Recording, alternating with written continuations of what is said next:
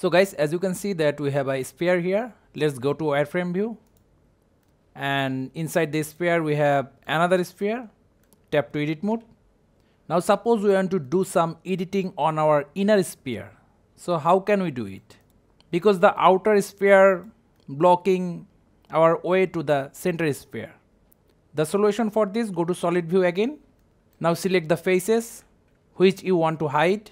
Suppose you want to hide these faces. Then press on H. Now we can do whatever we want with our inner sphere. Let's extrude it. After we are done, how to get back our mesh? Just press Alt H. Let's try to do it again. Let's move the cursor, press on L. So the outer circle is selected. Now press on H to hide. Now do whatever you want with the inner circle. Then after you are done, Alt plus H to bring back the mesh.